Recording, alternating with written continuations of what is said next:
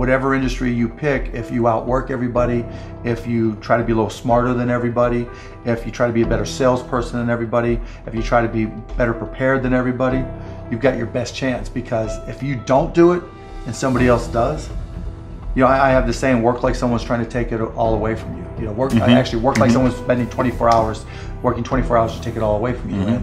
And that's kind of the way I look at it.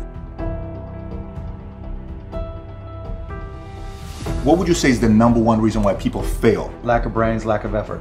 Lack of brains, lack of effort. Yeah, they don't do the work. They don't learn. You know, when you walk in the room, when you start a business and you start to talk about somebody, you're never in a vacuum with no competition. You know, unless you're just extremely lucky. And if there's going to be competition, that means somebody else knows your business as well as you do when you get started. And if you walk into a competitive environment and they still know more about the business than you do and more about your customers, you're going to lose. But most people don't consider that. They don't do the work. They don't learn more about their industry. They don't know even about their business. I mean, and so you've got to put in the effort to know more about your industry than anybody else. And that's the brains part, and that's the effort part as well. Because look, if you're competing with me, you better know what you're doing. Otherwise, I'm going to kick your ass. You know, and you're not going to outwork me. And so, you know, the combination is usually what kills businesses early on more than anything. You could, within a 5-10 minute interview, say this dude's not going to make it as an entrepreneur. Yeah, I mean, I can typically tell, right? I can tell by their passion. I can tell by their focus. I can tell by their preparation. You know, there's a whole realm of things in any business. Here, you know, here's the business you're in, and here's 1,000 things that influence whether or not you're going to be successful. You know, through my experience in businesses, I can put myself in his position and say, okay, here are 900 of the 1,000 things he has to be aware of, and then go through and ask. And by how many of those or her issues they've been able to address already, that kind of gives me a sense of how hard they're willing to work. You know, and I can tell by the questions they ask me. So all I have to do is say, okay, what do you want to know? And you know, when they start saying, what should I do? They ask you. Yeah, you know, and that's fine, right? And I want them to ask questions, but you know, people like to say, you know, the only stupid questions are the ones you don't ask, and that's not right, right? Because the questions you ask tell me, tell whoever, more about you than anything else you do. Because in particular, it tells me about your preparation. If you ask me questions about just basic things that you should have known and you should have down to a science, that's going to disqualify you almost more than anything. If you're not always learning, to this minute, if I'm not continuously learning, if I'm not just absorbing as much as I can absorb, someone else is going to kick my ass, right? So you talk about paranoia. The greatest source of your paranoia should be knowledge. If someone else knows more than you do, and if you're not learning, if you don't know how to learn, if you don't have a thirst for learning and acquiring information, you're SOL. Do you think there needs to be a healthy level of paranoia? Oh, absolutely. There needs to be. Oh, yeah. I mean, I always say, you know, for every one of my businesses, I say, what would I do to kick my own ass? You right? So whatever business you have, there's somebody trying to put you out of business. There's somebody trying to take a bite out of your business. And it's better for you to figure out how they're going to do it rather than they do it. And so, yeah, that's being paranoid. And so you have to be paranoid. You have to anticipate other people's next moves, and you can't ever, you know, downplay the competition. I was at a business plan competition this morning at a college, and they were kind of being dismissive of the competition. And so you can't ever do that. You know, they're out there trying to take you down, and they're not just going to sit still. And if you're good, really, really good, you're going to inspire them to work even harder, faster, better. And so you have to be, you know, very self-aware of what you're good at and what other people are good at. And, you know, a healthy dose of paranoia makes a big difference. I mean, is very helpful. Let's transition to a different subject with college. You went to IU, right? Now you got a lot of people that say, forget about school, you know, drop out of school. They're idiots. So you think they're idiots. Tell me why.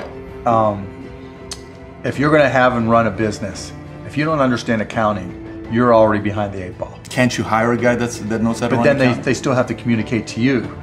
Your accountant might tell you you're profitable, but your cash is going down. You know, not understanding a breakdown. And when you don't, do you think you need college to learn that? Yeah, I think you do, right? Because it may not, for some people, look, if you're so self-motivated that you can take an online course in accounting and teach yourself everything, you're way ahead of the game anyways. But most people aren't. I don't care if you go to a community college and take accounting and spend $99 for the class. Just, you know, spending the money forces you to be more obligated to do it. But accounting, finance, lesser extent marketing, sales if the school offers that, these are all that's the language of business. And so while it's possible to teach yourself these things, and while it's possible to hire them, when you're starting your own company, you don't want to have to spend money hiring an accountant. Well, let me take that. If you've gone through all these classes, you probably don't have to hire a lawyer to incorporate, right? You can probably figure out yourself. And so your cost of opening up a business drops. But even more important than all that, that's the blocking and tackling. That's the language of business. You know, the thing I learned at Indiana that was more important than anything else, I learned how to learn. And learning became far more important to me, because the one certainty in business is that it's always going to be changing. How does one entrepreneur increase the speed in areas that they can increase? There's certain things you can't control. Speed in what way? Speed of growing your business. All right. So how fast can I grow it? Yeah, I mean, it just depends. You've got to know your own skill set, right? And you've got to know how that fits within your company's life cycle. You know, some companies are slow grind. And you just have to understand that, and you've just got to bide your time until it starts to click, and then grow with it quickly. You know, if you're trying to release a product that needs to be ubiquitous, you've got to go as fast as you can, and then, you know, release a product, like a launch. Yeah, and you know, there's a lot of people who will say, you know, perfection is the enemy of profitability, right? And that doesn't mean you have to wait till it's a perfect product. It really just depends on what the product is. It, you know, a barbershop, right? Is it an app? Is it a service? Is it a product? But, you know, the key is looking for the low-hanging fruit. What customers are willing to write you a check or commit to it? You know, so that they're willing to integrate it into their daily lives or integrate it into their daily business. And so getting a commitment either through time or revenue is typically what I look for. And so if I can get a commitment, then I'm going to be able to learn. I'm going to see how they use it. Do they sustain usage? And then once I get the next one, you know, hopefully it came a little bit faster than the first one. Then I can ask for referrals, and then the next one, then the next one, and I just try to ramp it up. You know, when I bought the Mavs, we had no season ticket holder base. And so literally it was a matter of just putting a list of former season ticket holders in a white pages back then, you know, on my desk next to my phone, and making phone calls. You? Yeah, me. Yeah, because if I'm not going to do it, how can I expect someone else to do it, right? So just get on the phone. Hey, this is Mark Cuban. I'm the new owner of the Dallas Mavericks. You know, I'd like to invite you back for again. It's not, though. This is my business. But you can't get regular sales guys or something to make those calls once they get to a quarter. You're a guy that's a billionaire. You're making those calls. But that's all, you know, and that's fine and good, right? Because everybody's got their own goals, right? But still, I didn't want anybody at the Mavs to be able to say, well, he's not willing to do the work, right? There's, you know, if I walk around, I'm picking up all the papers. I'm not saying go get that picked up. I'm like, okay, that's trash. I'm picking it up. But in terms of speed of growth, it's really, you got to get that first customer first. And then when you get that first, what did you learn? Reiterate, get that next customer. And then hopefully as you learn more and more through the process, then the next one comes by even faster. You know, alluding to it earlier about entrepreneurs being born or built, you know, and I think I knew I was wired to be excited about business. How or why, I don't know, but you know, and there's certain guys that have the genetics to jump out of the gym, right? There's certain guys, you know, that, you know, when they golf, they have the muscle memory and the discipline. You know, Dirk Nowitzki may not be the most talented guy in the NBA, but his discipline and his focus to do what's necessary to be successful, he's willing to do, and combine it with being 7 feet tall and being skilled, you know, it makes him an amazing basketball player. So it's understanding what your skill set is, finding the right place to use those skills, and then going for it. You know, will that make you 250 grand? It depends if you pick the right industry. You know, I started my first business when I was 12. I was buying and selling baseball cards, buying and selling stamps. Anything I could do to make money, I was hustling and trying to do. So I was into business, but I not so much where it was, all my friends were into it with me, so they wouldn't know. Baseball cards. Yeah, baseball cards, you name it. I mean, I grew up in Pittsburgh, and so I would, probably even less than 12 years old, I would go out and buy a bunch of baseball cards that I collected, and I would package, I would say, okay, you're guaranteed to have a Pittsburgh Pirate in this package, and I would charge 3 times as much, and I'd set up on this park bench down in the park down in Scott Township where I grew up, and I'd have these little sales, and it was great. I made money, and I mean, it was, you know, and I learned as much about business when I was 9, 10, and 12 as I learned any other time.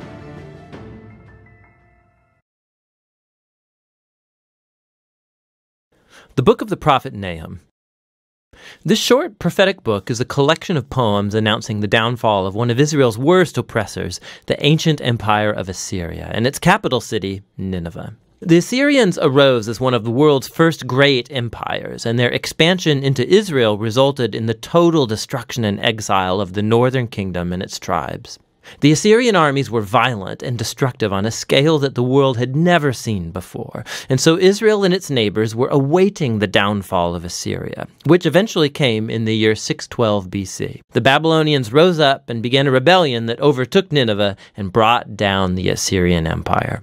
And so, chapter 2 depicts the fall of Nineveh in vivid poetry, and chapter 3 then explores the downfall of the empire as a whole.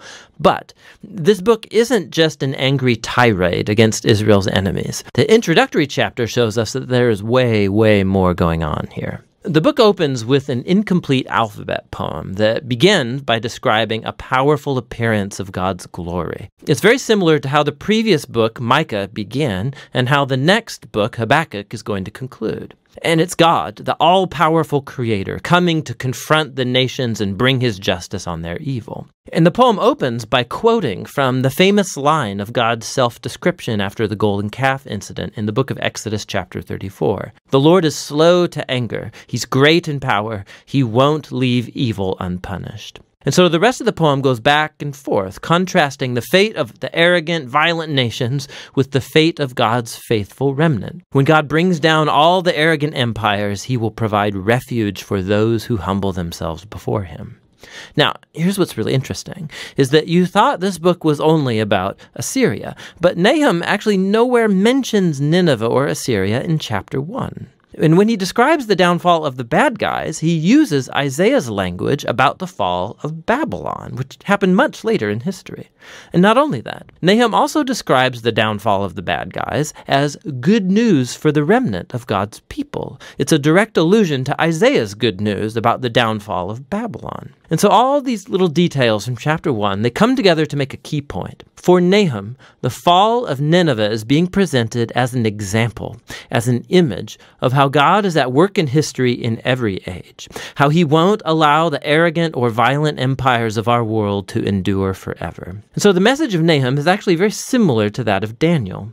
Assyria stands in a long line of violent empires throughout history, and Nineveh's fate is a memorial to God's commitment to bring down the violent and the arrogant in every age. With this perspective from the opening chapter, the book then returns to its focus on Assyria. And so chapter 2 describes the Battle of Nineveh and the overthrow of the city in progressive stages. So first we see the front line of Babylonian soldiers, and then we read about the charge of the chariots, and then the chaos on the city walls as the city is breached, then the slaughter of Nineveh's people, then the plundering of the city. Chapter 3 goes on to describe the results of the city's downfall for the empire as a whole. So Nahum begins by announcing a woe upon the city whose kings built it with the blood of the innocent. It's an image of how injustice was built into the very system that made Assyria so successful. But their violence has sown the seeds of their own destruction, and so Assyria will fall before Babylon. The book concludes with a taunt against the fallen king of Assyria. He's stricken with a fatal wound,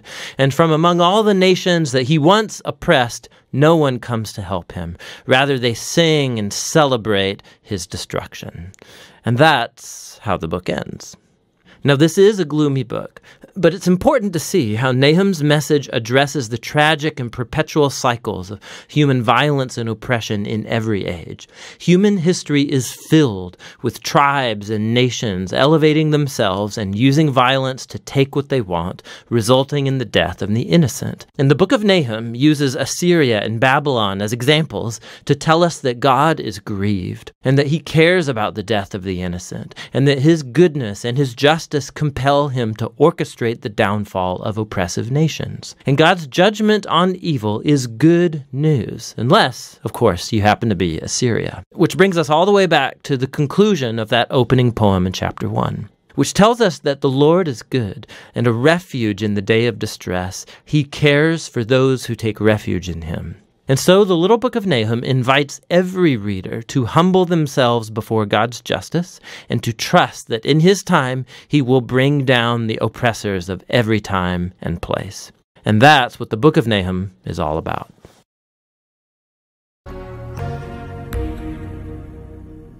Then you will truly be successful. Turn the page. And we know all things work together for the good. Gotta work together. The good. Gotta work together. Oh. And we know all things work together for the good. Gotta work together. The good. To those who love God. Keep God's word on your lips. To those who are called. Meditate on it day and night. According to His Careful purpose. to do what Purpose. He says. It's His purpose, not mine. We are now in the book of Nahum. Everybody say Nahum. Nahum, the first chapter and the first verse. A prophecy concerning Nineveh. The book of the vision of Nahum, the Elkoshite. The Lord is a jealous and avenging God. The Lord takes vengeance and is filled with wrath. The Lord takes vengeance on his foes and vents his wrath against his enemies. The Lord is slow to anger, but great in power. The Lord will not leave the guilty unpunished. His way is in the whirlwind and the storm, and clouds are the dust of his feet. He rebukes the sea and dries it up. He makes all the rivers run dry. Bashan and Carmel wither, and the blossoms of Lebanon fade. The mountains quake before him, and the hills melt away. The earth trembles at his presence, the world and all who live in it. Who can withstand his indignation? Who can endure his fierce anger? His wrath is poured out like fire. The rocks are shattered before him. The Lord is good, a refuge in times of trouble. He cares for those who trust in him. But with an overwhelming flood, he will make an end of Nineveh. He will pursue his foes into the realm of darkness. Whatever they plot against the Lord, he will bring to an end. Trouble will not come a second time. They will be entangled among thorns and drunk from their wine. They will be consumed like dry stubble. From you, Nineveh, has one come forth who plots evil against the Lord and devises wicked plans. This is what the Lord says. Although they have allies and are numerous, they will be destroyed and pass away. Although I have afflicted you, Judah, I will afflict you no more. Now I will break their yoke from your neck and tear your shackles away. The Lord has given a command concerning you, Nineveh. You will have no descendants to bear your name. I will destroy the images and the idols that are in the temple of your gods. I will prepare your grave, for you are vile. Look, there on the mountains, the feet of one who brings good news, who proclaims peace. Celebrate your festivals, Judah, and fulfill your vows. No more will the wicked invade you. They will be completely destroyed. And that ends our reading for today. You know, one of the reasons I really think it is important for us to read all of the Bible and for us to be challenged to read every book of the Bible is because the Bible is filled with difficult texts. And if we never wrestle with the difficult texts, we never see God in a new way. It was the coldest winter day, and my night class ended later than expected. So I had to take the late train from Princeton, and it wasn't coming for another hour. I thought about staying in my classroom for another 30 minutes just to avoid standing outside in the cold, but then I realized that the security guards might lock the building with me inside of it. So I hopped in a cab and rode the 10-minute drive to Princeton Junction. When I arrived, it was 10:20. The train wasn't coming until 11:20, and as soon as I stepped onto the track, two things happened. First, they announced a 15-minute delay, and second, I looked to discover to the left of me a waiting room that was locked for the night. That meant I had to stand outside in the freezing, chilling, pneumonia-giving cold. It was so cold my face turned into a Klondike bar. What would you do for a Klondike bar? All right, Sean, stay focused. No way in the world was I going to make it for another hour. I looked around for any sign of warmth. In the distance, on the other side of the tracks, I saw a long line of cabs waiting. I ran toward those cabs like the prodigal son returning to his father's house. The first cab driver looked at me with condescending, mean-looking eyes, but I didn't care. I was cold and I needed some heat. He rolled down the window. "Sir, my train doesn't come for another hour. Do you mind if I sit in your cab for a little bit just to warm up? I will pay you if I have to." I could tell he was from another country. His accent gave it away. But he smiled after I repeated myself a couple times and said, "Get in." Sitting in that car was like hot chocolate on a Christmas morning. Heat never felt so good, and the cab driver, his name was Wisdom, didn't charge me a dime. The longer I sat in that warm car, the more I realized how fortunate I am. It was an eye-opener because many people catch that train every day and wait hours for their late train to come. Many people sleep under that tunnel every single night and wake up numb and hungry. Many do not have heat in their homes, and they are only making it because of a stack of blankets and a few considerate landlords. In that cab, I became convicted, challenged, and grateful. I was convicted for being ungrateful at times. I was challenged to do more as a Christian during the winter months, and I was grateful again that God is faithful. You see, it's one thing to pray for the homeless. It's another thing altogether to go to the subway and serve hot coffee and tea in the winter, for no other reason except to express the love of Jesus through demonstration, not just proclamation. I became grateful again for the little things that I tend to overlook. I thanked God for a car in drivable condition. I thanked God for heat and air conditioning. I thanked God for gas money to keep the tank full so I can drive where I need to go. I thanked God for the house waiting for me after I got off the train. And I thanked God for the manifold ways God has protected me from the eye of the storm. Nahum was that prophet who announced judgment on the Ninevites. Jonah was the warning. Nahum was the verdict. While Nineveh responded to Jonah with repentance, their apology was temporary. They were only grateful for God providing heat in the moment, but when they stepped out of the taxi, they went back to things as usual. Even still, the Lord was slow to anger and quick to love. One of the attributes we often overlook about God is His patience. God is long-suffering. God does not react emotionally, if you will. Often God waits and waits and waits and waits and waits and waits for us to get it. And then God still gives us chance after chance after chance after chance. But Nahum teaches us an important lesson. Just like the parent who doesn't joy in putting his child on punishment, God doesn't rush to judgment. Eventually, there will come a day that God will have to make us turn in our keys. Eventually, there will come a day when God will tell us that we cannot go to the prom. Eventually, there may come a day where God will tell us to write, "I will not steal the sugar cookie again" from the supermarket 100 times until we learn the lesson He's trying to teach us long ago. My arm is still hurting from the time my mother made me write, "I will not steal the sugar cookie again" from the supermarket. Today, let's learn to give thanks for all the things. Even the things that don't feel too good. Give thanks, not just on Thanksgiving, but every day. Why? Because a grateful heart is a godly heart. And the best way to build gratitude is to step outside of your convenience and sit in a position you've never sat in before. Visit an orphanage or a local hospital. Talk to people who are struggling in ways you have never struggled with before. Catch the bus or walk to work and see the world from the eyes of another. Today, make a decision not to complain, but to give thanks. Thank God for His long love. Thank God for the minutes and moments God used to get your attention. Here's a hard one. Thank God for His correction. Thank God for His loving correction, His compassionate correction. Thank God for the points on your metaphorical license that taught you how to slow down before you ended up losing your life or taking someone else's. This is a hard lesson, but it is a real one. God loves you too much to leave you where you are. He is calling you higher so that you can one day extend the same love that the taxi driver, Wisdom, extended to me.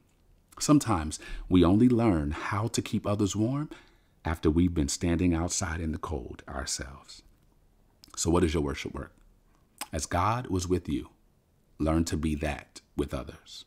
Be slow to anger and quick to love. What if the instruction to wear our masks to help keep others safe is a reminder that we need to think twice before we speak?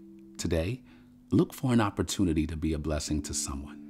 Day 49, and I want to read Nahum chapter 1, 1 through 3. The burden of Nineveh, the book of the vision of Nahum the Elkoshite. God is jealous, and the Lord revengeth. The Lord revengeth and is furious. The Lord will take vengeance on his adversaries, and he reserveth wrath for his enemies. The Lord is slow to anger and great in power, and will not at all acquit the wicked. The Lord hath his way in the whirlwind and in the storm, and the clouds are the dust of his feet.